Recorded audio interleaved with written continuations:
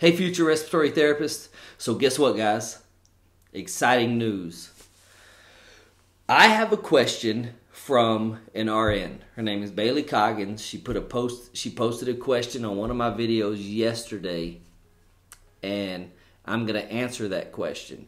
Now, what I'm going to do right now is establish a policy, if you will. I don't know if it's necessarily a policy, but just the general state of mind that if an RN ever comes to this channel and asks a question related to respiratory therapy, that person moves to the top of the list. Now, I understand. Look, guys.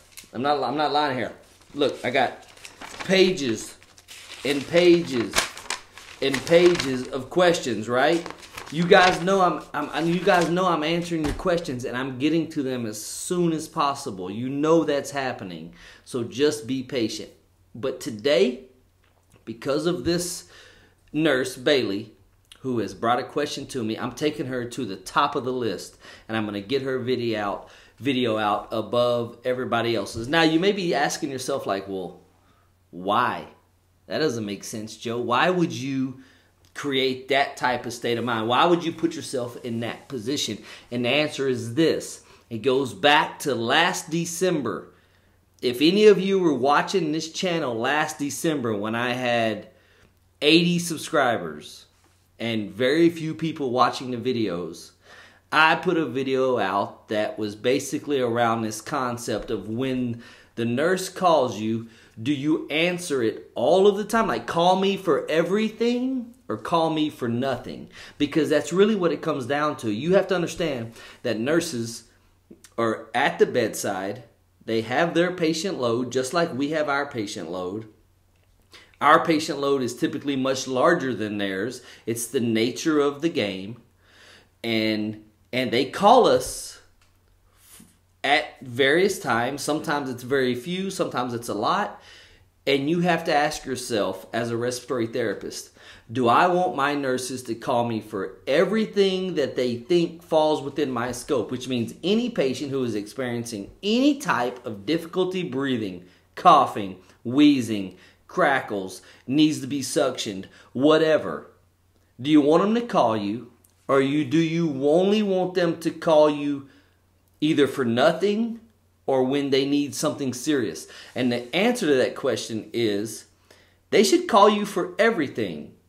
If their patient is not breathing well, as the respiratory therapist, we should know about it, which means we should be called, which means we should be a part of solving that patient's breathing difficulties.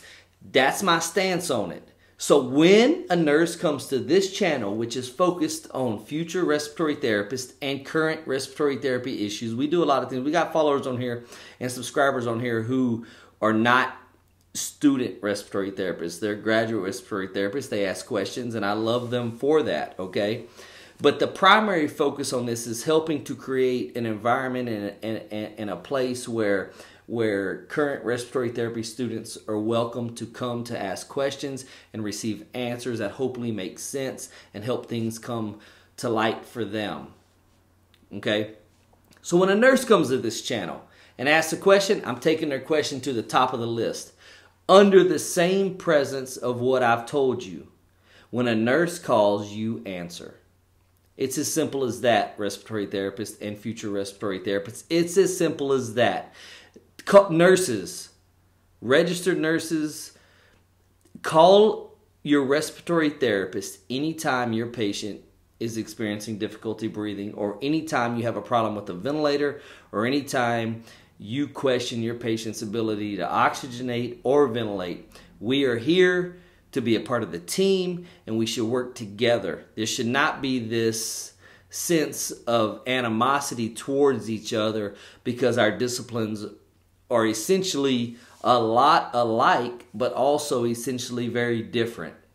So I don't care if you call me for the congestive heart failure patient that needs Lasix, that you call me for the PRN albuterol treatment. I don't care. I'm going to come assess. I'm going to come look at the patient, and I'm going to help you, and us together should come to what do we need to do for this patient. So I want to start with that, okay? So Bailey, your question goes to the top of the list. Now here's the question, guys. Okay? And future respiratory therapists, current respiratory therapists, subscribers to this channel, I know you guys understand my stance on this. I know you guys understand and are going to be patient with me and say, I get it. He's living what he's saying. And that's all that's happening here, okay? So here we go, Bailey.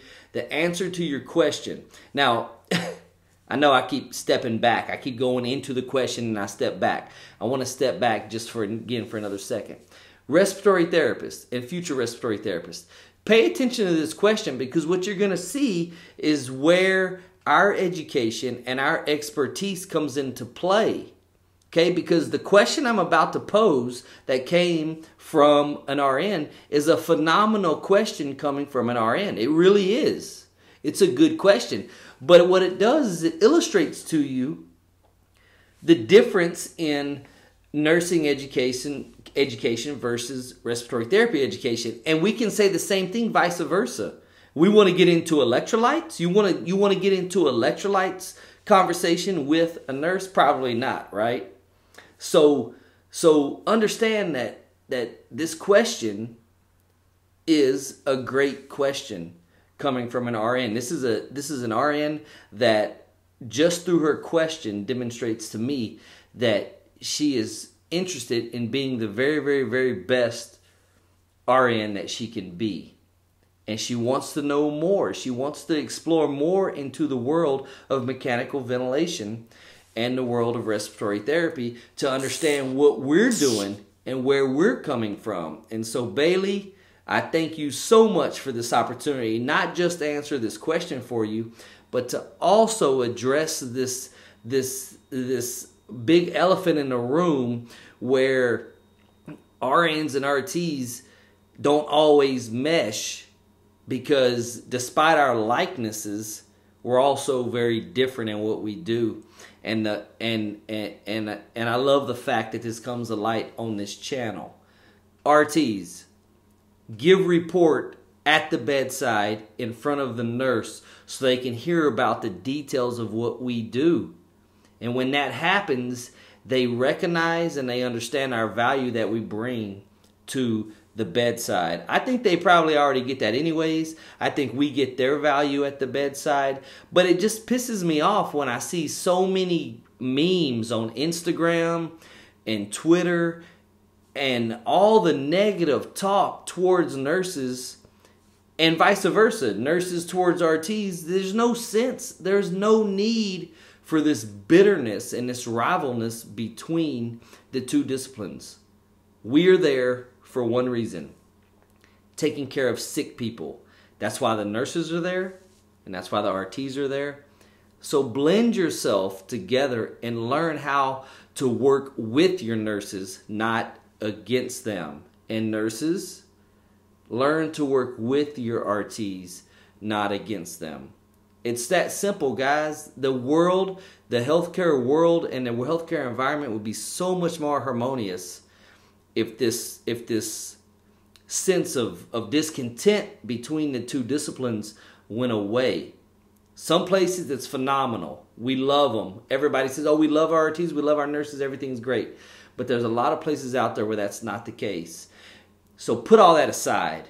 If you work in a place where there's a lot of discontent, today, start working towards building and repairing that relationship and becoming an environment to where the two disciplines work together for the betterment of the patient. Now, Bailey, here's the answer to your question. And her question is, for everybody watching, if a patient is on a ventilator and if plateau pressure represents alveolar compliance and peak pressure represents airway resistance, then why don't we set a plateau pressure alarm instead of a peak inspiratory pressure alarm?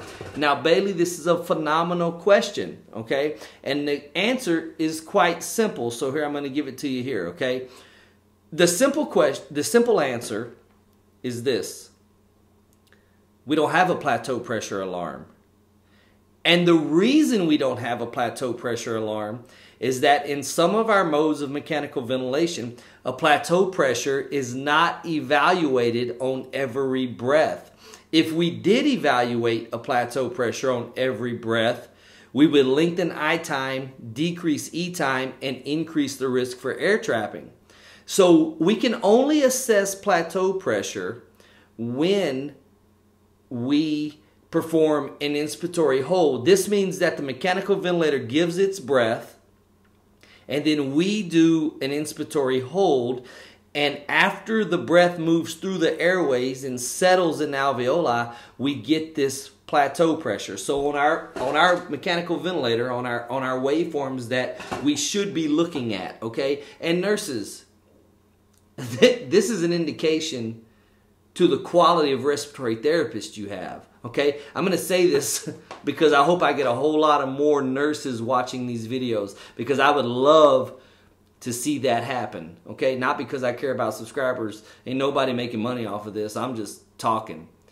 I would love to have a whole bunch of RNs come in and say, hey, talk to me about this, okay? But look, here's what it comes down to. When we're looking at our graphics, and if your RT has the screen pulled up on their ventilator and there's not any ventilator graphics, means you don't see the funky waveforms, and all you see is a bunch of different numbers, that's your first clue that your respiratory therapist is not as advanced as you might think. Respiratory therapist, come on guys, get that all those numbers off the screen. Get your waveforms up and visible at all times, and use your waveforms, use your graphics to be able to tell from the door when you're walking past the room going to your next room, to be able to assess your patient. That's what this comes down to.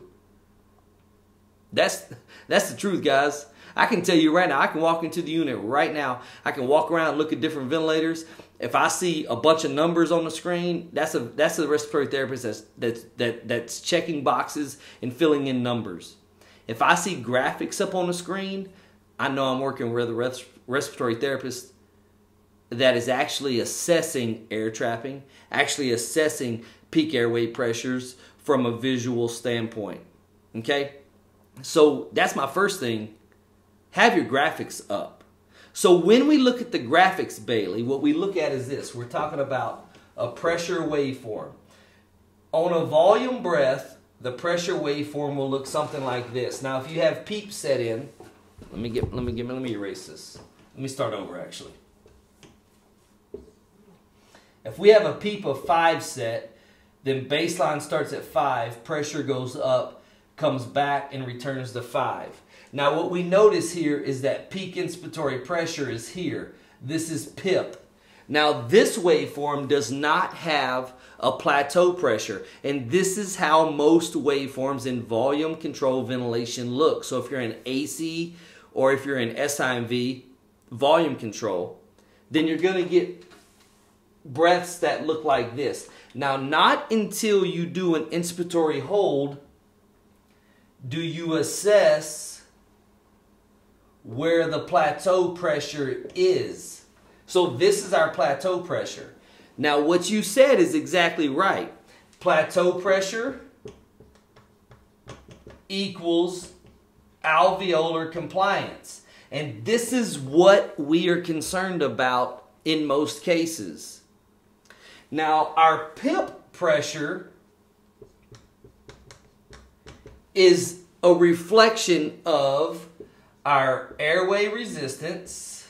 So I'm going to put airway resist here, and alveolar compliance. Okay? The "and" there is the most important part of this discussion. And alveolar compliance. So, to answer your question, why don't we set a plateau alarm instead of a PIP alarm?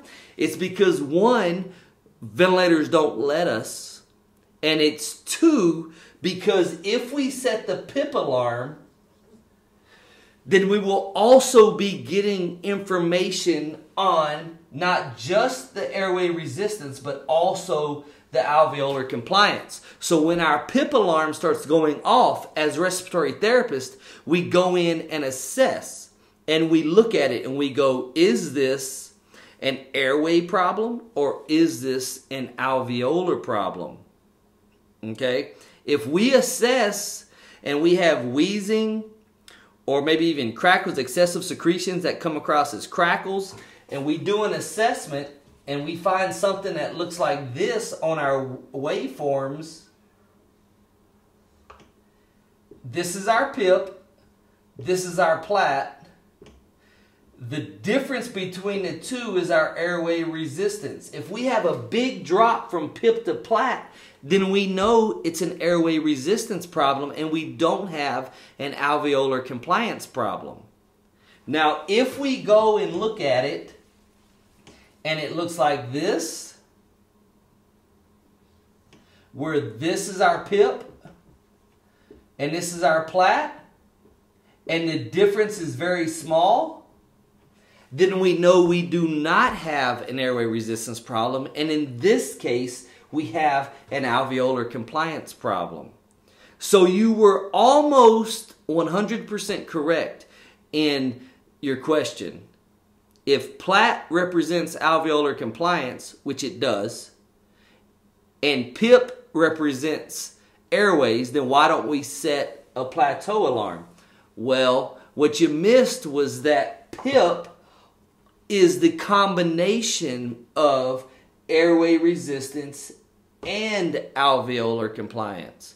It's not just the airways, it's both of them together. That's the answer to your question. Bailey, tell all your nurse friends about this channel.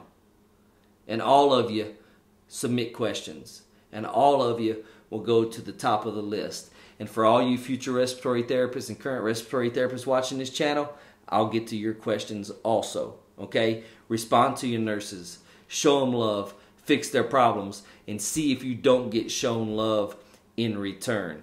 Best wishes to everybody. I love being a part of the healthcare team, guys. I can't tell you how much joy it brings to me to be teaching respiratory therapy students, working with nurses, working with other respiratory therapists, and helping to improve sick patients' lives, or at the very least making their hospital experience the very best that it can be.